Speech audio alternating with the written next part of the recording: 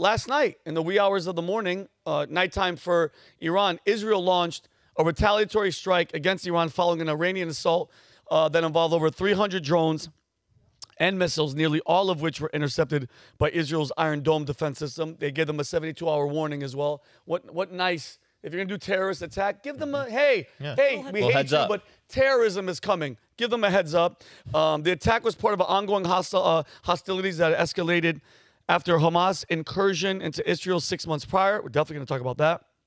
The U.S., while a key ally of Israel, has denied involvement in the latest Israeli strike on Iran, emphasizing non-participation in offensive actions. International concerns have been voiced regarding the safety of nuclear sites, although the IAEA confirmed that Iran's nuclear facilities were not damaged in the strike. Not good. And then, so this is going on last night. My story was already going to happen. Benjamin Netanyahu, a couple days ago, announced a $5 billion investment plan to build settlements in Gaza. Almost as if, this is kind of weird coincidence. The initiative is supported by German and UK Prime Minister Rishi Sunak. About 6 months ago, Connor, and you remember this, we talked about this, and his articles on VT.com, he wrote an article about a leaked document that was compiled by an Israeli government research agency known as the Intelligence Ministry and was dated October 13th, 6 days after the Hamas attacks. The document suggested a mass relocation of Gaza's 2.3 million people into Egypt's Sinai Peninsula, and also mentioned Canada's going to take some people, U.S. is going to take some people. Right. Basically, they want to spread the wealth and take all these refugees around.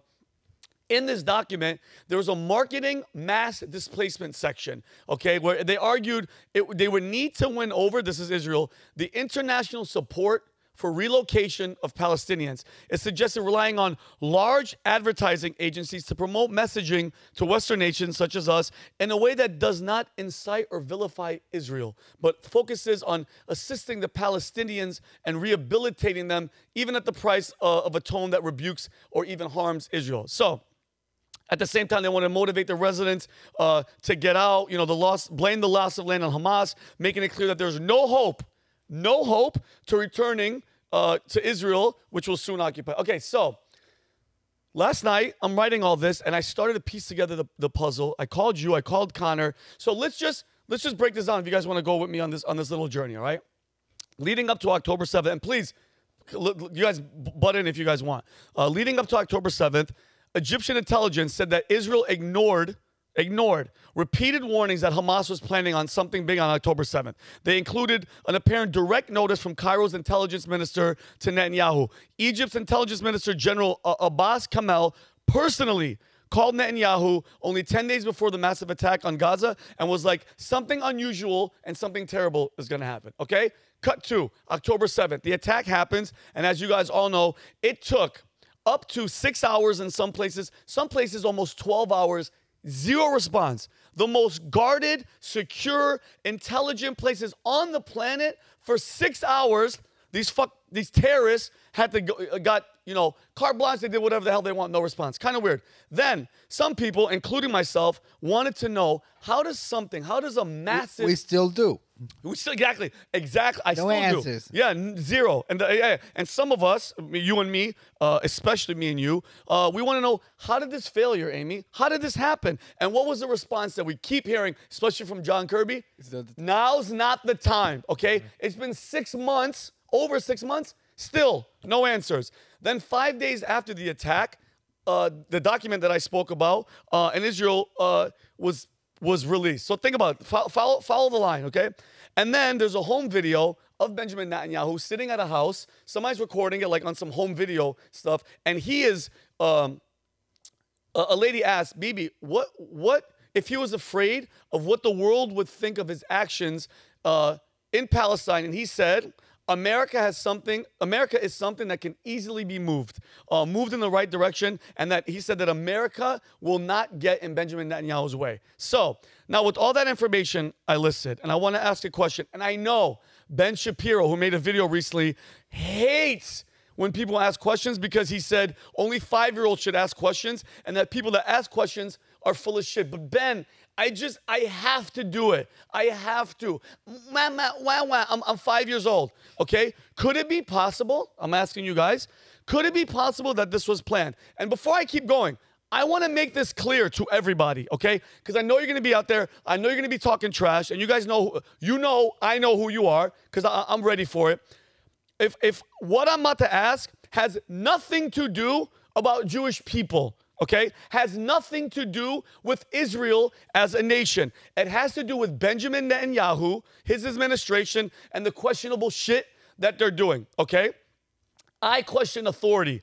All right, and power when they do shady business. Hence, the reason I left the United States Air Force. You guys know that. I was in during 9/11. I saw all the shit that was happening, the warnings that were ignored. Then we went to Iraq. Oh, there's no weapons of mass destruction. I left the military because of shit like this. And if there's one thing anyone can criticize, it's Benjamin Netanyahu's leadership, okay? You can get mad, just like all those people that have been protesting in the streets to get Netanyahu out. Nobody there likes Benjamin Netanyahu, okay?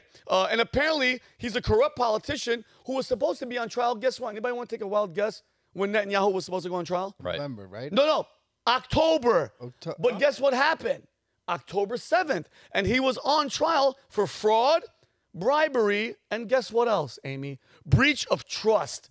They don't trust him. There's also this intel chief, former Israeli intel chief. So this is, not an enemy of Israel, pro-Israel guy, Amos Yadlin, who told Politico about 6 months ago, so around the time the strikes happened, or the attack on Israel, he said Netanyahu distracted Israel with the Supreme Court challenge prior to Hamas attack. So it says the attack on Israel by Hamas on October 7th was not the result of ignorance, but the result of the country being distracted by Netanyahu's attempt to overhaul the Israeli Supreme Court. Okay. Wow. So from his point of view, it's that maybe the country was just too busy focusing on the Supreme Court challenge and all the protests to focus on it. But what if that was on purpose by design? Well, yeah, but at the end of the day, hold on, bro. Coming from a security standpoint, I don't give a shit if there's the Supreme Court, there's parades in the street, there's your security apparatus doesn't take a fucking vacation. Yeah, what are they all in the courthouse? Like, what's going on? Yeah, like, brother, I understand. Like, that's a good sidetrack, but that's completely bullshit. And what you have more? Yeah. So then there was this other report from the New York Times 5 months ago. Israel knew about first Hamas attack a year in advance.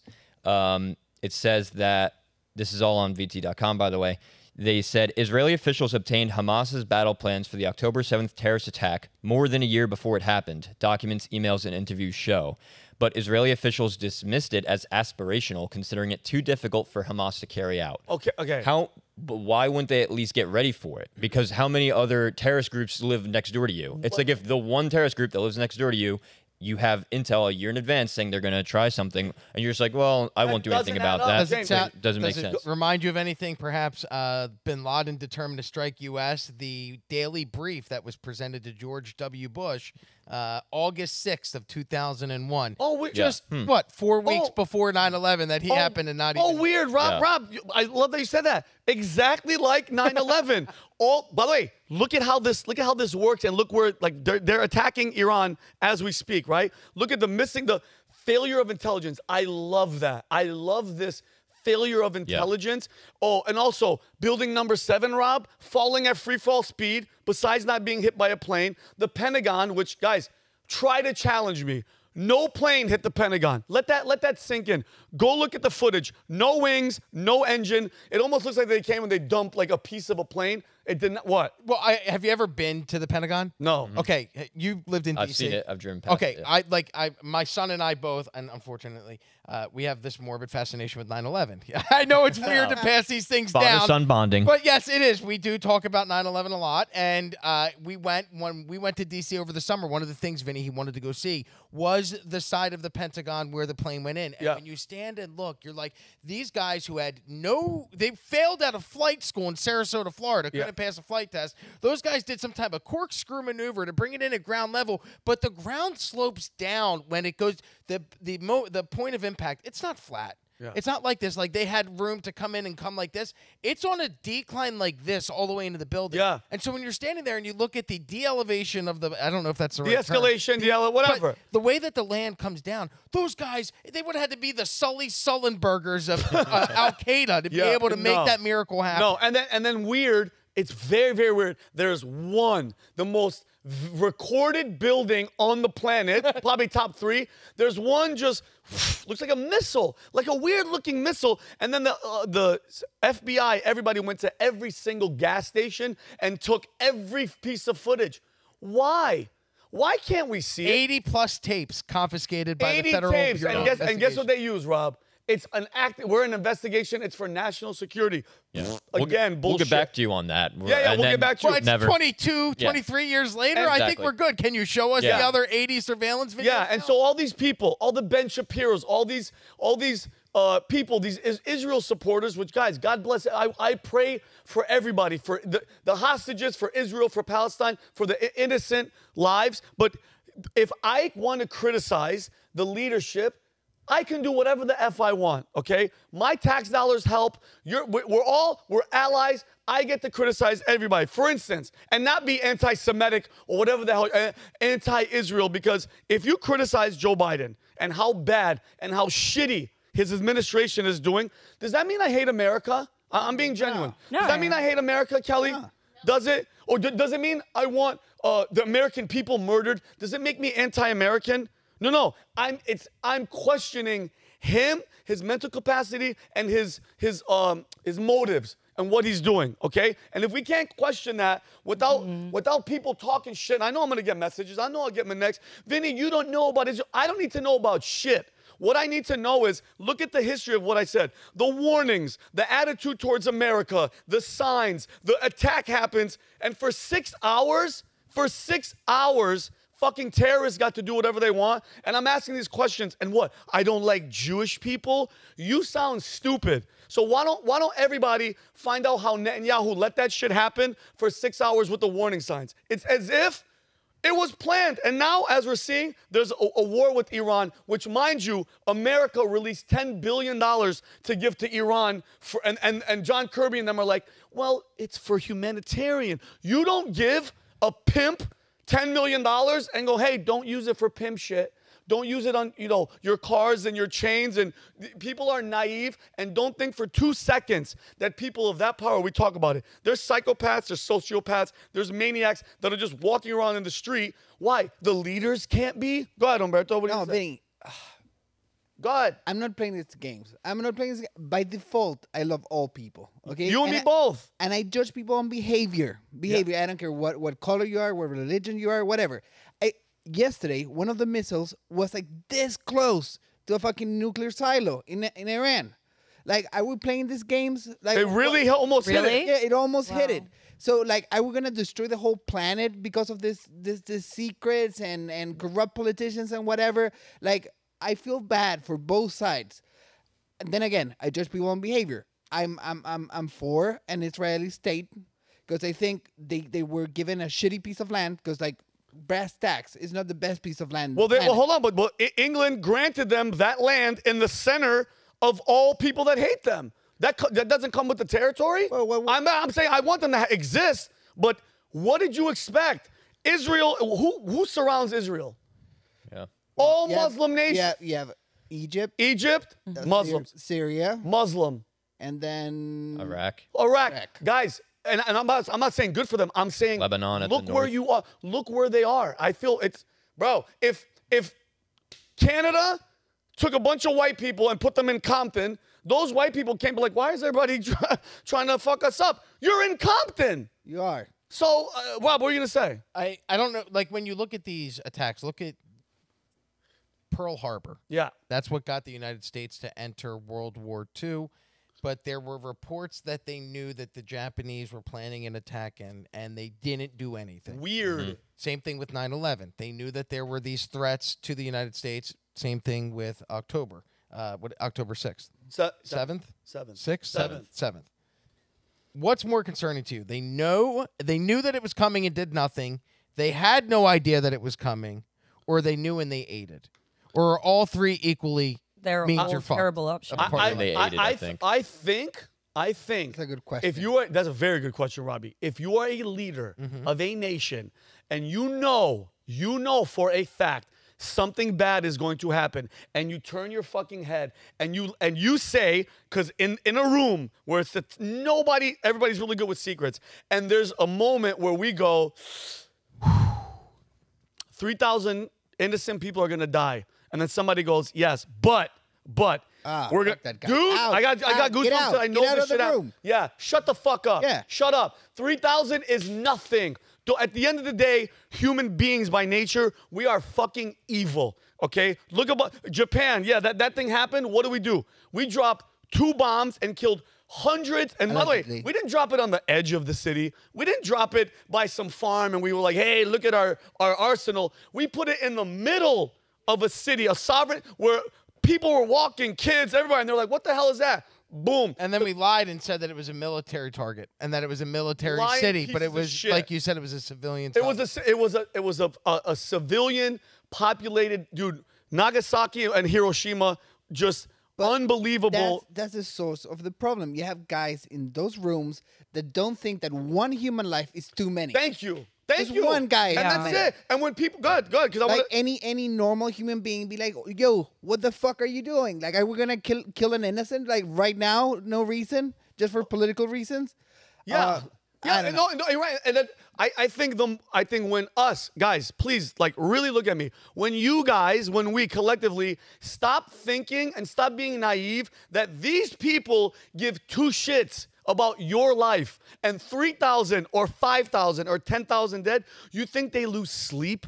You think when Barack Obama signs something, or Biden, they go, oh guys, we're gonna bomb and we're gonna drone, and okay, we're going to kill and 10,000, 3,000 are going to be civilians. They don't care. They're soulless. They're not on the ground shooting. They're signing a piece of paper, an executive order, and Vinny, our veterans with Agent Orange, they're still having cancer. They're still dying. Of course they are. My neighbor had Agent Orange. He had cancer. Yeah, Flint, Michigan. They're still killing people. They don't give a Like, shit. I can give you a list. They don't give a shit. They don't care. They don't care. Wait. Also, like that V word. Remember that virus that came out? Just jab everybody, jab everybody. Now people are fucking dying left and right, and they're like, It was, at the moment, we didn't know the science. By the way, if you think that it doesn't matter what we do or what we think and that they have all the power, you're wrong, because the only reason why they need to fake attacks or allow attacks to happen instead of just going and doing exactly what they want is because they need our support and our consent. Bingo. And they rely on public opinion in order to be justified in what they do. And so if enough people decide to speak out and say we don't like what's going on, and the poll numbers show that 70% of Americans don't support the war anymore in Israel, and they start calling their congressmen, it will end because they're going to be afraid about losing funding and support. And the same goes for everything the United States does. When 9/11 happened, we had like a 75% approval rating for George Bush, right? Yeah. And the whole country came together. That was the only way that they were able to launch an offensive invasion in modern history. Yep. When we have, democratic and so-called liberal principles and stuff. Like they were able to convince all of these modern people who were pro-peace in the 90s, like 5 seconds ago, to be like, yeah, let's go to war. Dude, And then not only that, they were like, yeah, let's go get those guys in Afghanistan and let's go to Iraq. And and keep going. kill everybody. Yeah. So like they're doing that. Like if they were really all powerful and they could just do whatever the fuck they wanted, they would just go and do it. Yeah. But the fact that they have to play this game of justification. You need us. And by the way, and I'm so happy you said that. I brought this up earlier.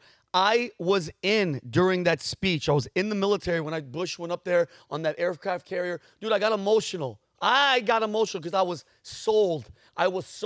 And then once that emotion went away, I went, what the hell am I doing? I go, wait. There's no weapons of mass destruction. And then I was like, wait a minute, 9/11, this is weird. And I said, bye-bye. I couldn't do it anymore. Amy, what you thinking?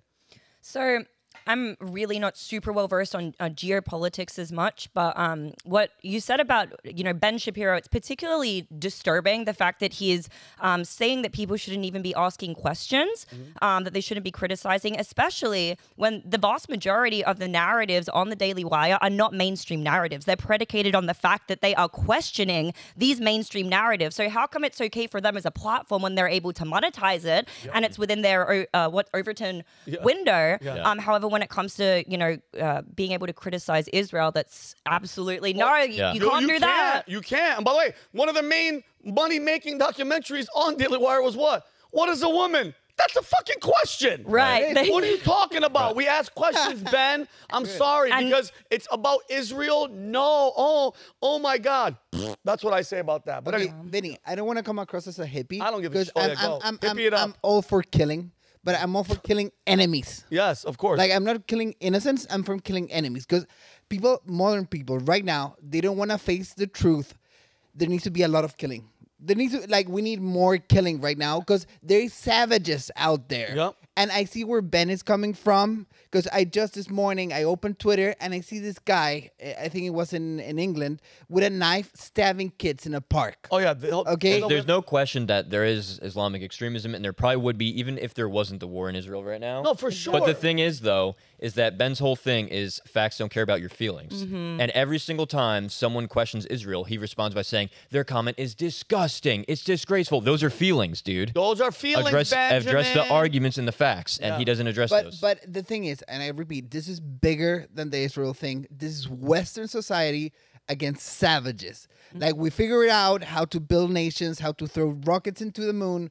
We're from the West. The West is the best. I'm going to keep repeating this. I love it. And we need to defend the West. Like, all the problems that we're having right now, immigration, all this weird gender stuff, whatever, they're distractions for taking the West to the next level. And we are seeing an empire fall right now. And guess what? I'm going to do everything in my power with this, and if it comes down to it, I'm going to... you know me. Yeah. I'll get into, guys, it's getting to the point where we're going to get there. Every single day there's something new. But China's going to attack, cyber attack. Yesterday, all these 911 things went down in Texas. And it's like, guys, they're gearing us up for shit. All this shit to destroy us. All of it.